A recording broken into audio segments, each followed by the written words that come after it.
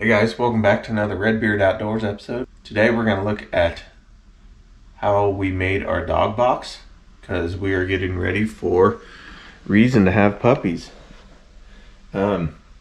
She's probably within a day of having them right now, so she's kind of miserable. I'm going to go out there and go on a limb that she has 13 in there. My girlfriend doesn't think that she has that much. She's thinking like anywhere between 10 or 11, but I'm going with that magical number of 13. So let's take a look at her big old belly. Lay down. Lay down.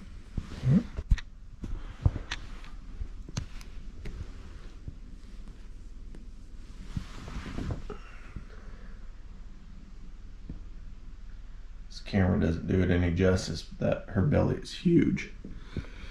And every now and then you can see these tiny little aliens trying to pop out. There's one right here.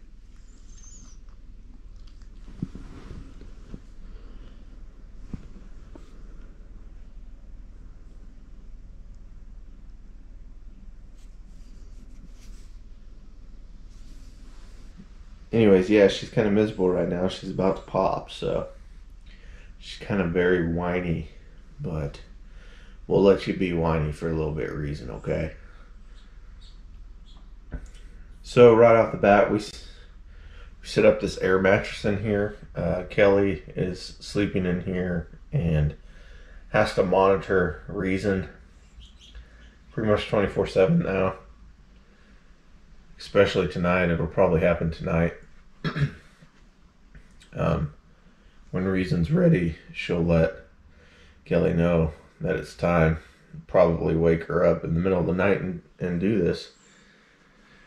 So, quick little rundown on the room. We just converted this room over for whelping. So, first off, Kelly got all these ideas off of Pinterest. This is the dog box, and this is where the puppies will be whelped. And they'll stay in here for quite a while. What it is a Menards planter, like a flower planter, and it's adjustable, so you can pop these off, slide those out, and have different levels to it. So it's kind of an ingenious idea. Our last whelping, I attempted to make one, and I made a pretty good one, but it only lasts for one whelping. So this will last a lot longer, and we can like pressure wash it when we're done and clean it up. She also bought some various PVC parts to make a running board around the whelping box. The reason for that is that puppies will get tucked up in the corners and they'll go under those bars, and Reason could potentially lay on them and kill them. So this is kind of an important feature to have. But yet another reason why you have to keep an eye on them so no one gets laid on. And then we put an old coffee table in here. We're going to have heating pads, a measuring scale to weigh them when they come out. Bought linoleum. It's just a cheap piece of linoleum that we put down. Kind of easy to clean, easy to throw away if we need to.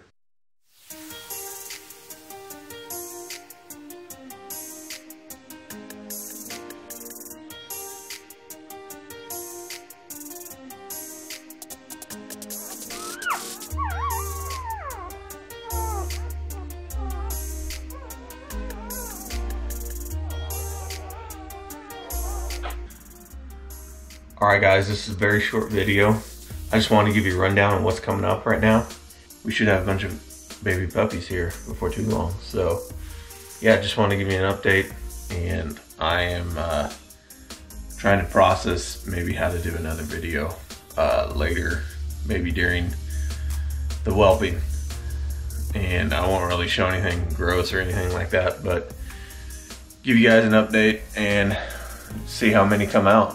I hope you guys enjoyed this quick little video. Make sure to like this if you enjoy our dog box idea.